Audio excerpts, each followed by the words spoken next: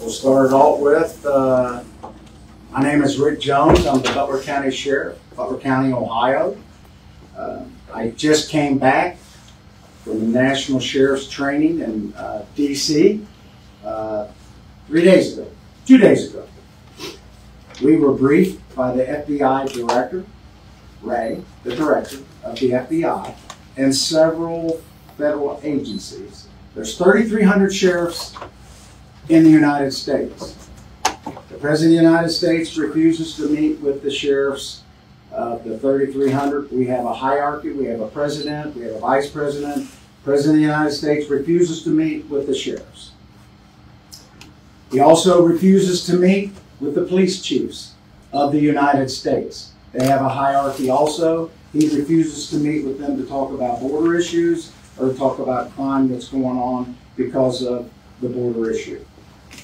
We were also told by Mr. Ray, the FBI Director, that there are more red flags going off now than before 9/11.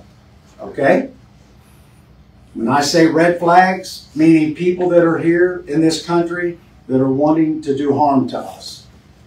We were also explained we're bombing 2 countries right now.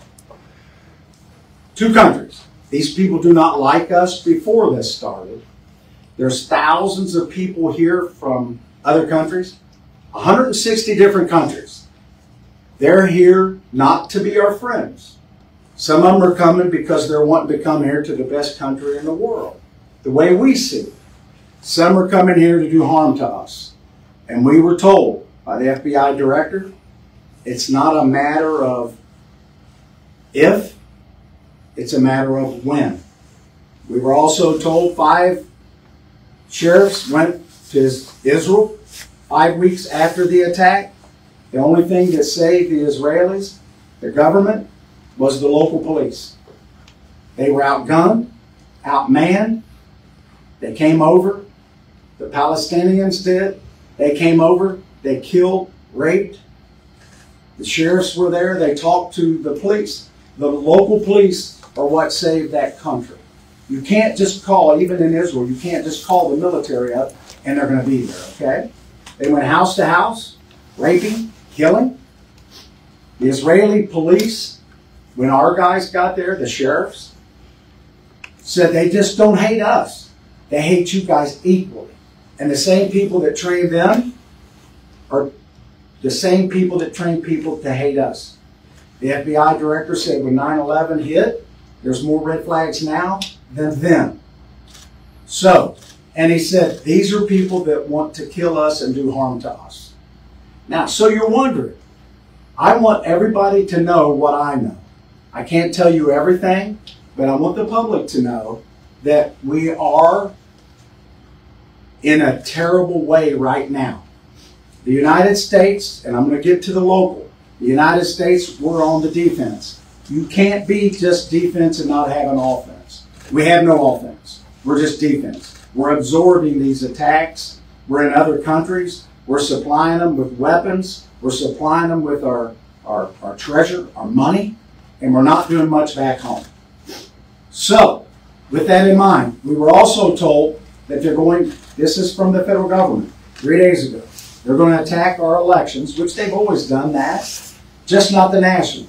They're going to go into the locals. They encouraged us to talk to our local election officials and be prepared as much as they can for cyber attacks. Even locally, you have to be prepared.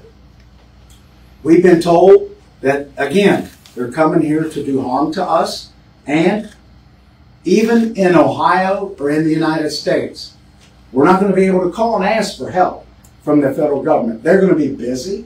The military's not coming, the National Guard. When 9/11 hit, it was all the police and the fire. And they were in total organized chaos. The military had the skies. And I don't want, somebody asked me, am I like Doomsday Jones? And I said, no, I'm not like Chicken Little. I want you to know what I know. And if you don't believe what I'm telling you, that's okay. You can do what the Israeli citizens done. You can build a little safe house in your basement. And good luck. Now, get to where we've been attacked here in Butler County, you're going to think, well, we've never been attacked. We have. The Russians attacked our system, our electronic system, our computer system. They hacked it. They also are trying to hack, just not ours. And we were down for 2 months, just a paper. Hacked our dispatching, hacked everything. Now, was that to help us? No, it wasn't to help us. It was to hurt us and cause chaos. As we speak today, the Russians are still attacking our computer system, just like they're attacking most of yours. But I want the public to know this. The Chinese tried to attack our cyber system here in Butler County, which includes everything that we have, dispatching for police and fire, 5 times a day. I want to repeat that. 5 times a day. The Iranians are attacking our computer system and trying to hack it 3 times a day. I want to repeat that. 3 times a day. Now, are they doing that to help us and be our friends? No, they're not. They're trying to disrupt everything that we do. And this next election coming up, they're trying to do the same. So what we're doing here is we've got rifles in every police vehicle we have. We have what we call a go bag. We have extra magazines. And we're going to start training civilians. We've offered classes to train civilians. And we're going to start training civilians on what to do when disasters hit and emergencies hit. Naturally, we can't train the whole country. We can't train the whole county. We put this up online yesterday. It's full already. We can do like 30 people at a time. We're trying to get it, and the organization that is doing that is Texas A&M. They're coming here. The federal government's paying for it. They're going to train 30 civilians on what to do when disasters hit. 30 out of 400,000 people is not much. So we're trying to get more classes. Don't want to cause fear. Don't want to cause panic. But I want the public to be aware that you are under attack. And when they're attacking, they're trying to get our cyber system. We have a grid system. Butler County does. The whole United States. Hell, our grid system goes out when it gets hot. So, and our grid system is from the 1960s. And they're trying to attack our phone system. The Chinese are flying over with their little balloons. That's not to help us and help us do some weather direction. And all we're doing is we're on the defense. We're absorbing this. And these other countries that are attacking us overseas, it's a lot of drone attacks. Get into drones. You know the technology that local law enforcement has on drones? 0. We can fly drones, and most police departments and sheriff's offices have drones. We can't detect drones. Hell, they look like a bird in the sky. We can't make the drones stop. We can't stop them. When you see football games on TV, the national football games, they call timeout to stop the drones. Hell, my grandkids have drones. Everybody has drones. We have no technology. The federal government doesn't share any of the drone technology with us. So what we're going to do is we're reaching out to the private industry, and we're going to see if we can get anything that can detect drones and how we can stop drones. Now, again, it's not to scare people. This is the truth. Everybody in this room, the news media, you guys get hacked. They try to hack you. One of the local channels in Cincinnati was hacked. They were down to paper for several weeks. Just paper. When we were hacked, we were down to paper. Our computer system, our dispatching, all hacked. Again, that's being attacked by foreign countries. You wouldn't think that a foreign country would be attacking us. The public needs to know we're being attacked every day. Now, people that are here to do us harm, do we expect? I've been to the border 3 times. People are not just turning themselves in. They're actually called gotaways. And some of them are getting through with backpacks and packs. Now, are they bringing groceries with them? We don't think so. We believe the ones that don't want to get caught, there's a reason for that. We believe they're a good, strong possibility they're bringing something here to cause us harm. You have to believe that. China has safe houses in every state in the United States. Now, after I discuss that, I'm going to take questions. But there's 3 things I'm going to be asking the state of Ohio to do. On the offense, not just the defense. I've reached out to State Representative Sarah Crothers, and I've reached out to State Representative Cindy Abrams, 2 state representatives, and I've asked them, I've instructed them, and you're going to receive a copy of it, that there's 3 things I'm asking the state to introduce legislation on. One is the northern border. You think that we don't have a border, but we do. We border Canada. So what happens is the border security have been pulled, a lot of them, a large portion of them, quite a few of them, to go to the southern border. So what happens when we do that? Drugs are coming back across more the northern border. People are coming across. Water and land. With that in mind, I want you to keep in mind, I'm asking that there be legislation introduced and that the governor appoint a task force to do interdiction on people and drugs coming in across our waterways and our borders into the state of Ohio. Texas has done some of the similar. So the fentanyl has decreased by 40% from Texas and moved over to Arizona. So it's coming across. I was told 5 and 8 pills that are coming across into this country have fentanyl in them, the illegal pills. China helps the Mexican government with the fentanyl that comes into our country. Again, they're trying to help us out. They're our friends. 5,000 people die a year in Ohio, fentanyl poison. 100,000 die a year in the United States. Our government is doing nothing to stop it. We're on the defense. Number 1, that we have a border security task force. Number 2, I'm asking that the 2 state representatives introduce legislation that will also form a full-time, 24-hour-a-day cyber security, not part-time. Every department has their own. We don't communicate with anybody. If we're going to be attacked, which we're getting every day, I assume everybody is. I'm asking that these 2 state reps introduce legislation that we have one cybersecurity czar that's full-time, nonstop, 24 hours a day. They're attacking us all.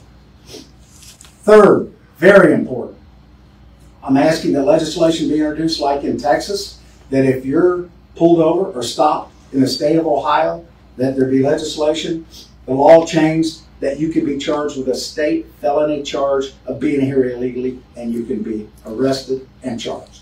Those 3 things. Now, I come to you not to alarm you, but to arm you. I want you to know what's going on. None of this I've made up. This is being told to us. And the reason it's being told to us, because 9/11, they knew it was coming. And none of us knew. No communications with local law enforcement. We can't do anything with drones. We have drones, but we're going to. And we're going to do everything we can to protect our community, to keep our life squads, our fire, our dispatching. If you've ever lost your phone or your battery goes dead, everybody freaks out. Imagine if you can't use your cell phone. Now, again, they're getting into our cyber, and that's what our country, you can't pump gas without electricity. You can't pump water without electricity. So, they're doing this to us. These are the 3 things that I'm going to ask these state representatives. I've been in communication with them. You can reach out to them. They'll be waiting for the conversation. And this is just the beginning. And again, I've instructed my IT people to start looking at ways that we can detect drones and what we can do to stop drones. I don't know if there is any technology. Our government doesn't even have enough. Now, I will take questions at this point. Any questions you got? Yes, sir. Good morning, Sheriff Jones. Yes, sir. It's an honor to be in your presence today. If given the opportunity to talk to the President through your organization, the Sheriff's Association, what are some of the things you would like to talk to him about? The question was, what would I talk to the President about if I had an opportunity to meet with him? I would ask him to please close our borders. Help us out. It's not just, they're not staying in these border states where they're coming across. They're coming in. Every state is a border state. Please help us stop the Chinese from bringing this fentanyl through our border and stop all these cyber attacks. They're attacking us all. And we have nothing. We don't have any technology to stop it. We're on the defense. The FBI director said for every 1 person we have in our government, I want to repeat that, every 1 person we have in our government, that deals in cyber. The Chinese have 50 to 1. And I don't know what we're doing. I assume we're just on the defense. Please help us. It starts with the border. We've got to have our border secure. And us in the interior of the United States, we need help. We've had people that are dying every day. Everybody in this room, everybody that's listening, has a friend or a family member that's died of fentanyl. Next question. What was the response like from Representative Abrams and Crothers when you talked to them? They were excited to do everything they can to introduce this legislation and maybe more. And I told them it was of the utmost importance. We need to get on the offense. And if our government's not going to stop it, we got to do it here in our country. We got in our county. I'm going to ask the Butler County Commissioners. Every department in our county and in Hamilton County, everybody has somebody that does cybersecurity. It's not 24 hours a day. They do it 24 hours a day. They have an incentive. They do it 24 hours a day, and they have hundreds of thousands of people attacking us every day. So I'm going to ask the Butler County Commissioners if they can get some kind of a task force or appoint one person that's in charge of this, and we all can get together and share information, how we can stop this. All we're doing is defense. We can't do offense from this level, but we can sure do defense. And it's just, if you throw the dart at the board enough, you'll hit a bullseye. And everybody here, everybody's being attacked cyberly, and it's not to help you. It's to cause you grief. It's to cause you not to be able to dispatch. And then they want money from you. They want a ransom. We didn't give them a ransom, so they released all of our information.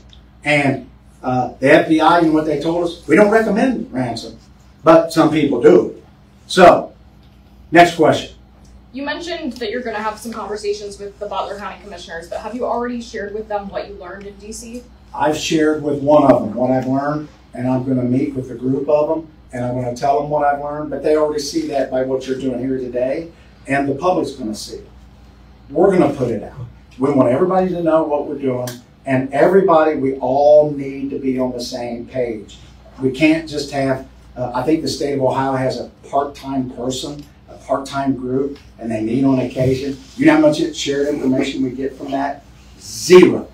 We should all be on the same information. I'm going to ask the commissioners to form a committee immediately and appoint or hire somebody. That's all they do is security, cyber security. Somebody that can do it, not somebody that's working in the parking garage and parking cars and they get appointed to that job. We want real people. We're meeting with experts in the field as we speak, and we're trying to share resources and gain more information. I'm not going to tell you who they are, but I want everybody to know in our country that I'm doing everything that I can. I'm one sheriff of 3,300 sheriffs, but I have a very large mouth, and I want everybody to know what I know. I want you to know what the FBI told us just 2-3 days ago. This is pretty fresh information. And if you don't think that we're under attack, we are. And we train for mass shootings in schools, we train for mass shootings in the malls, but we don't train for multiple shootings or multiple attacks. And the National Guard's not coming to your community to help you unless it's a flood or disaster, and you're on your own for about 7 days. And if you remember 9/11, which a lot of you don't, they were on their own. And the police is your last line of defense, police and fire. We're training right now for hazmat. We're the police, and we've been training for hazmat. We have hazmat equipment. We belong to the Hamilton County hazmat team, and we're training for chemicals because we have people that are driving trucks in this community and all over the United States that don't even speak English. They can get driver's licenses. They can take the test. I don't know if they're here legally or not. So I give you that information. It's a lot to fathom what's going on, but I am asking that you put this information out to the public. The class that we had were full. It filled up last night, and we could probably do 5,000 people in that training. People want to know what they do when your cell phone doesn't work. If you've lost your cell phone in your house, you almost puke because you can't find your cell phone. Imagine not being able to use your cell phone, and imagine not being able to do dispatch. No electricity in the winter. I mean, not to scare people. It's not to alarm you. It's to arm you. Sheriff, does the analogy of see something, say something to all Americans, especially in the Ohio regions, Hamilton County, Montgomery County, and the like? See something, say something. Is there a number individuals can call if they see something Yes. very unusual? There is, and we're going to give that to you before you leave. There's a number to call. And we had an incident a week ago, and we depend on the public. We put information out all the time. We communicate with the media. You help us get that information out when we're looking for people. When people are murdered and there's mass shootings and we're looking for suspects, we have to determine, can we put that out? Should we put it out? We need to put it out, and we depend on you to put that out. And if you do see something, pay attention to where you're going. Pay attention to what you're doing. Pay attention to who lives next door to you. And people are here to do us harm. And that's not a scare tactic. They are. They come across a border, and they're not coming across and all turning themselves in. These are people that are coming across to cause us havoc. You can't just be poor and walk across the border because you come from a poor country. The drug cartel controls that. They will kill you. You have to pay, either be an indentured servant or your family. They will kill you. And the Mexican government is not our friends. They're not here to help us. They're not in charge anyway. It's the drug cartel. Next question. What are some of the basic bare necessities people need to do to be prepared? If they can't go to your class, what Here, are some I'm going to tell you some basic things you need to do to prepare. Just like when the power goes out or there's a tornado, they always tell you to keep enough food and water in supply. And this isn't doom and gloom. This is common sense. You might want to look at, as far as your phones, if they're working. If you don't have electricity, they have batteries, but they're only good for so long. You might look at solar charging devices. You might look at some foods that you can get that you can just mix up, like when you go camping or survival. We're not to that point, but we need to be prepared. And you need to look at it. And you need to, most people would freak out without their cell phones. And if you can't dispatch the police, our towers are down, they're hacking our communication system. I mean, I'm not making that up. And they're trying to hack yours. They want us to be in chaos. They're trying to hack our elections, local elections. If local elections have issues, they always talk about the national, but they want you to feel it in the heartland. Really scare the hell out of you. Next question. You mentioned some of the training that your deputies are doing. Is there other additional training that you're looking to implement because of what you've learned? Yes, some of the training is the drone technology. We're trying to get that on our own because the government won't give it to us. So we're trying to get the technology there. We're looking at maybe squad training. We train for school shootings, what to do when we get there, or mall shootings. We're going to look at things a little differently. When we get there, maybe squad training. We're going to ask the government if they can share with us, but they're kind of busy. They hire the wrong people. They're just on defense. They've hired like 35,000 IRS agents. Well, good for them. I guess they need more tax money. We need infrastructure help in our country. There's going to be an additional 100 million people in 25 years in the United States, almost a third of our population. We're not building bridges, highways, the infrastructure. We're not doing anything on our grids, nothing. So we're doing lots of training, and some of this is not my responsibility. I'm not in charge of the U.S. government. I'm not in charge of the state of Ohio. But these state representatives, we do a lot of things in our government, and we fight over silly things. They tried to do an impeachment of this Mary Orcus, or however the hell you pronounce his name. And there's a lot of important things to do, and nothing happens if they do that anyway. All we do is fight over silly things. We need to get together and get some things done to protect our country, most importantly, for our safety. In Maslow's hierarchy of needs, if you went to school and you remember that, water, air, food, safety, right up at the top, in the top pyramid. And we are not abiding by those safety things. We are in defense, not one piece of offense. Our military is on defense. We're absorbing drone attacks, and before we attack back, we call them and tell them, hey, we're going to be there in about a week. You might want to empty your warehouse out. We need help. help here locally. You do, we do. That concludes the press conference at this time. We'll take any questions or anything anybody needs after it's over. Thank you very much.